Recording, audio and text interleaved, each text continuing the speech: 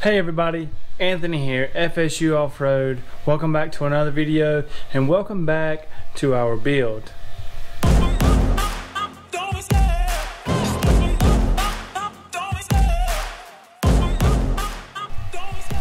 In the last video, we kind of briefly went over our brake system and our steering system. Well, a lot has changed since then with the suspension, and let's see what's been going on. As most of you are aware, our coilovers have arrived and it changed a few things on the rear suspension, which we went over. Went ahead and got full droop angles and got the limit strap actually here along with our primary springs. Everything is good to go in the rear. As for the front, we did a lot of changes up here, especially with the coilovers and where they originally sit, and we originally had mounts set on the back side of the axle. That way we could allow for longer shocks or longer coilovers. However, I didn't like that placement. I figured that it would cause a lot of issues, could possibly break off, so I wanted it on top. And what we did was we just did custom brackets here on top, giving us a better angle than before, as well as a better mounting location on top. Now, I've also been working on a few other things aside from the suspension. As you can see, you got two dual batteries behind the seats there, all tucked away. That's something that we've worked on. We've also worked on linkages and shifters, and we have it going through the dash in here. As you can see right there, loops around down to the transmission, as well as transfer case shifters and all that. So all that has been taken care of. As well as the brake system, which is what I want to finish up in this video. What we did was we used a Wheelwood dual master cylinder with two Wheelwood master cylinders up here with a TMR Customs 10-to-1 brake pedal. However, I did modify it for better placement within the chassis with my modified bracket that I had built up there in the chassis. The only thing I wish is we would have done a reverse style where the master cylinders would run in for our brake stop that I'm going to put in there. But before we get into all that, I'm going to kind of get an idea of how we're going to run everything and what we're going to be using. Back here behind the front axle, all of our calipers are the same, that way we can run just one brake pad throughout everything.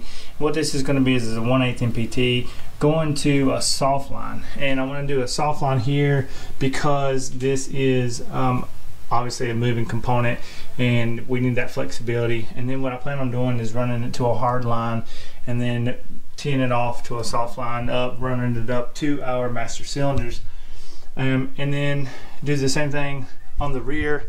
And I want to keep everything the same, all the links, everything like that the same. That way one extra brake line can go to all four corners or something like that. We have a little assortment of brake fittings, T's, inverted 3/8 to 3/8, you know, the 3/8 24 for the hard lines, and just kind of show you what I was talking about as far as using flex line. I've already done it in the rear, at least started it on one side. So we got a soft line. We got a soft line coming from the cylinder to a hard line, and we'll hard mount that onto the chassis. We'll center it up to the T, and then we'll shoot it along through the chassis there. And I'm just using these little zip tie tabs with a little rubber boot to protect it, and then obviously just standard brake fittings for that. Basically what I did to get these hard lines installed, or at least going to the center, is I took a measurement from here and how I was going to route it with the tape measure, and gave it a little bit of extra, and used our 3/16 brake line, straightened it out to that length, cut it, obviously flared it, and then used a piece of tubing. This is 1.5, whatever size you have, to add my bends to the brake line without crimping it up, bending it, putting a dent or anything like that in it, and got it pretty close to where it'll be. So we just got to do that same thing on this side, get it all straight, flared, and installed.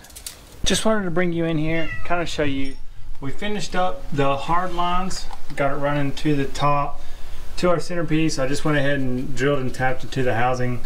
5/16 there to secure our T there. Ran the hard line over there. As you can see, it's all mocked up in here. Now, what I'm going to do is I'm just going to use some PTFE stainless steel brake line. It's just a flex hose line. And what we're going to do is we're going to use these self crimpers, just like from the steering, except for these are for the PTFE lines, and these are for pressure as well. So these are all steel. Don't get the aluminum ones or anything like that. You want to get the steel ones for brake lines. So what we got to do is I am going to get a 45-degree fitting to go here. That way to run it to the upper control arm. As you can see, we got our trail gear brake line holders in place, and then we're just going to run this to the chassis, up to the chassis, and then I'm kind of just working my way from the rear to the front. Now you might be wondering why all these unions and things like that. Well, if I keep the pieces small, yes, I do have more pieces to fail. However, keeping them small will allow me easier fixes in the future. That way I don't have to put splices or unions or anything like that. Crimp them in there. I can just actually just replace them. Step 1, wake up early, gonna rise with the sun. Step 2, get some food in you. Step 3, think real hard about what you want to be. Step 4, everybody just do your thing. It's now Saturday. Been working on the brake lines a little bit here. For our brake lines on the bottom here, ran hard lines up the frame, 90 here on the back side here.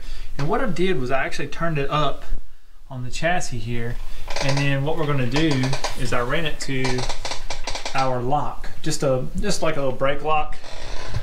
Part of Ultra 4 rules, you have to have some type of emergency style brake, something that hydraulic line lock, parking brake, whatever. So that's what we're going to do there.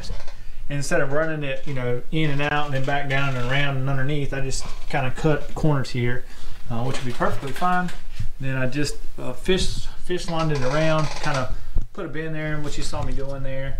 And instead of cutting more holes out, I just kind of looped it down and around and out to the master cylinders. As you can see there. Today's gonna be a good day. Wake up. Today's gonna be a good day. Wake up. Today's gonna be a good day. Wake up. Today's gonna be a good day. Wake up. Today's gonna be a good day. Wake up. Today's gonna be a good day. Wake up. Today's gonna be a good day. Wake up. Today's gonna be a good day. Set your affirmations, aspirations. I got shit to do, the aftermath of preparation. Good food, good mood, blood in circulation. One step at a time, yeah, that's how you make it. Set a goal you control and the steps you take them. I try to pick one thought, have some concentration. And if I make a mistake, it's called education. I try to do this every day, call it replication. Wake up, today's gonna be a good day. Wake up. All right, as you saw, we have finished the brake lines, including the master cylinders. Our line lock, everything is in place. We also have our pressure switch right there. That this will run our brake lights. We can get that wired up. We can just run it back through the firewall there. So everything worked out really well, and other than everything being secured and tightened down, everything is ran. So I'm not really worried about that. There's plenty of other things left to do, and I think I'm gonna jump onto a fuel line. So now previously I went ahead and ran our vent tube off of the fuel cell, wider than the fuel cell, up higher at the highest point around the chassis, back down wider than the fuel cell, and below the fuel cell as well. Later I might put a shutoff valve on the vent, but right now I'm not really worried about it. I'm just worried about running our lines. Now with this fuel system and these fuel lines and everything that we're going to be running, like I said, everything is going to be AN6, which is basically, you know, a 3/8 PTFE line here. And what I plan on doing is I plan on running a dual fuel pump inside the tank. One keeps it cool, two pumps, that way if one does go out we'll have a backup. It's going to come out and through our filter here, and then we're going to run it down underneath the chassis through here up to the front firewall, and then once it gets there we're going to put in our aeromotive regulator, with a return, and then we're going to run the return back obviously the same way, and then it will also connect up here on the fuel cell. Now, one thing I do want to note, and I want to make sure that you note whenever you're doing this, if you're building a chassis or anything like that, you want to make sure there's a lot of other components that are going to be going in the chassis, so you have to take in consideration of that. So as you know, down here inside the chassis here, it looks really open, but unfortunately that's not really the case, as we got flooring and everything that's going to close it in, especially the back part here where we dubbed it down, that way it can kind of recess. You have to take that in consideration. Also, there's going to be exhaust on both sides, so we have to take in consideration of that, as well as our coolant lines. They're going to be ran underneath the chassis here as well, and then obviously we have to get our battery powered to our kill switch there, so we have to take into consideration that as well. So there's a lot of things to consider whenever you're having to do this. Today's gonna be a good day. Wake up. Today's gonna be a good day. Wake up. Today's gonna be a good day. Wake up. Today's gonna be a good day. Wake up. Today's gonna be a good day. Wake up. Today's gonna be a good. As you can see behind me, I have everything laid out here, and I went ahead and just used some 2-inch tubing that I had basically cut out across. I did it on the video with our first race Jeep with Tinker for the reservoirs, but this is going to allow me to install our filter, and then it's going to be able to run it down. And then I changed it up. I was going to run it on the passenger side, but I'm going to keep everything fuel related on the driver's side here. Obviously we're filling it on this side, so I'll run our lines this way as well as the returns. And then I went ahead and methodically thought everything out of how I'm going to run it through the chassis. So basically what we're going to do is we're going to run fuel lines and brake lines on this side, as well as our oil cooler reservoirs. So we're going to put 2 coolers back here, one for oil and one for transmission. So the transmission obviously can run on the passenger side and the oil cooler run on this side. So we'll run all that stuff on this side, and then on the passenger side, when I get to it, obviously our radiator lines will go down on this side, and then transmission line, and then obviously with the transmission the cooler will connect on this side, as well as on this side I'll run our electrical to our kill switch on this side as well. I didn't want anything electrical with fuel related, so kind of separate those two. Life ain't easy, yo. I think there's a reason, though. Ups and downs, just like every different season, yo. Sometimes I'm high, other times I'm barely breathing, though. I always gotta fight and hide from the demons, yo. Negative thoughts are poison, they rot. Head full of flies, so here come the clouds. Okay, now that we got the fuel ran from the rear to the front, I kind of just went ahead and routed it through the chassis here. Used some zip tie tabs through there, and you might be wondering why I put a 90 here and running it up through the transmission tunnel. Well, that is because the oil cooler lines will run through here, and it is a super tight fit. Ideally I would love to run it down through here, but it's super close to the headers, and I don't want the fuel to get hot when I run it up on the back side here. So what I'm going to do is I'll just run it up through the transmission housing, and then we'll wrap it from there. I'll be able to secure it obviously like so, and then we'll put our regulator here. We'll run our regulator to our fuel rail. With that being said, I'm going to start working on a mount for this regulator. Like I said, this is an air-equipped regulator. We're just going to build some brackets for it, and running our pressure transducer from Holley. If you didn't know, you know now. We're going to be running a Holley system on this, and everything is behind me. So yeah, it's all waiting on me. So let's just knock this out as fast as possible, and as quality as possible. That makes a difference. They'll never stop unless I can swap all the bad for the good in my head when I'm lost. Yeah, so I'ma fake it till I make it. Positive thoughts are overtaken, I got patience. One day at a time is how you operate a cadence. Okay, well, I'm gonna call it a night here, but I just wanted to show you what all we finished up. As you saw, we built a little bracket, got a regulator mounted, and ran it down through the transmission tunnel there, and then our lines ran. And what I did is I just zip tied them for now to make sure I had enough to run back. And honestly, I wasn't really sure if I would have enough. I knew I had to get some more AN line, but it was just enough to make it back to the return. So that worked out perfect. My name's Taylor, my husband is Anthony, and this is our journey with Tinkerita. October marks our 1-year anniversary of my husband working his butt off in the garage because clearly I haven't done a lot, but I really truly appreciate all the support that you guys give my husband with Tinkerita and all of his endeavors with Jeep stuff. If you haven't subscribed, you probably should by now.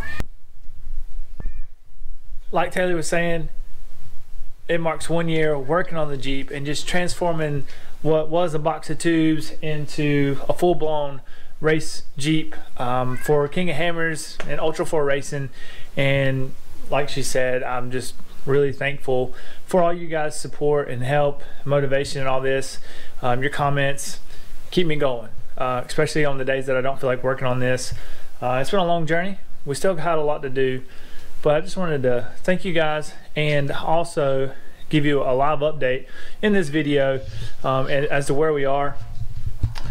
As you can see, Tinkerita has come a long ways in a year, and we're pretty much at a point to where it's time to start stripping this thing. Aside from a few brackets and a few gussets that I need to install here and there, we're actually in the process of disassembling Tinkerita here and going through and do a final weld on everything, and just starting to put it back together in its race condition, race spec. So aside from those few things, that's where we are. I just want to thank you guys for a great year in growing the channel and just being supportive of this and just following along. So make sure you stay tuned. We'll have obviously a disassembly video of this in the near future. And yeah, now let's get back to the video. You grow, you show yourself a foundation. Stay away from all the shit that causes temptation. I know that I like to do it cause the sensation. Alright, you can see got our zip tie tabs put in place, same location as our fuel side. And what I did was I took a 3/8 bolt, ground the back of the head, and then just tacked it in place. And this will be our ground stud for the batteries there.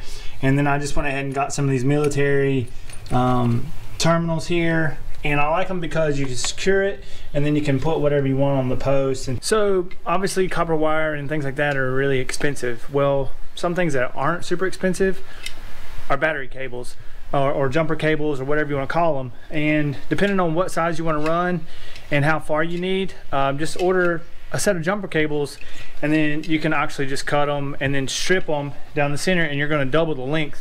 So if you got 25-foot jumper cables, you'll have 50-foot overall. And I've done this on multiple vehicles and it works out really well, and it kind of gives you a little bit of a leniency on what gauge wire, 1, and 2, how far you need to run it. And it's just a lot cheaper to do this. That's one of the reasons why I use the jumper cables. Now for the lugs, there's a few crimping options. One, if you're in a pinch, you can get you just a punch, like a 3/16 punch, and you can center punch it dead in the center there, and it'll hold it just like you would on a mallet style or a hammer style crimper. But in our case, went on the good old Amazons and just got some cable crimpers designed for you know, larger cable. This goes from 0 to 8 cable, so we'll just use these to crimp all things. And then to finish it off, I got some shrink wrap that we'll put on there to finish off the cables. Okay, we got our cables all ran to the kill switch up there, and then obviously run throughout the chassis, kind of paired them up, made them a little bit looser. You don't want to make them too tight, just in case you ever got to change anything or reroute it. You want to have a little bit of extra slack. Now the reason why we're getting this power to the switch is because next we're going to start working on this dash, and I have everything to start getting everything built behind it, and also our Holley system. So that's what we're going to start doing now, getting stuff figured out, and then we'll have our power supply to the switch there, and everything is going to be a-okay. Went ahead and stripped the dash out, as you can see here, minus the front panel, because we have all this stuff that we have to kind of get put on the dash or behind the dash, including our Holley digital dash, GPSs, radio comms, things like that. So we have a lot to do electrically with this, as well as relays. I want to build a watertight box for all of our relays for fuel pumps and fans and things like that, as well as, you know, making this easily accessible. We did that already with the access pins on the dash, but we also have to build something up here to support it all. So it's kind of where we are now, and yeah, we have a lot to do, but we're making progress, and once this dash is complete, it's really going to look like we've made some progress. We have, but electrically, I think it's really just going to make it look overall better. So let's knock this out. I live my life in my head like a narration. Don't expect greatness, do my best, man, I'll take it. Wake up, today's gonna be a good day. Wake up, today's gonna be a good day. Wake up, today's gonna be a good day. Wanted to bring you in here and show you how the dash has turned out so far. Obviously we got our GPS, and it's centered up here with the steering wheel, that way I can see the screen while we're driving. We got our Holley EFI dash comms and another GPS. So yeah, it's turning out great. However, we still have to build a top piece here, and as you can see, I started mocking up with cardboard here. Obviously this is going to be our Holley management system there, but I also have to make room for a relay box, some waterproof relays, as well as our Switch Pros box. So I have to make it big enough for that. I don't have the Switch Pros here yet. However, we have to incorporate that, and it all has to fit underneath the dash. So I don't know if that's big enough yet. So having to work on that. But I wanted to show you how the dash turned out so far. I templed out the things that we are going to need for relays and things like that, and I wanted to mock it up on this before I transposed it onto aluminum and got this built. But basically get it fitted up here, because our quick access panels will line up right here. That way we can access everything from up top, and then we'll just run our wires and everything that way, and then the Holley harness can come through the firewall, and then we can route it that way. And I want to use this pillar right here, the V in the support bar, to run our wires and everything up the chassis and out back for communication antennas, brake lights, and things like that.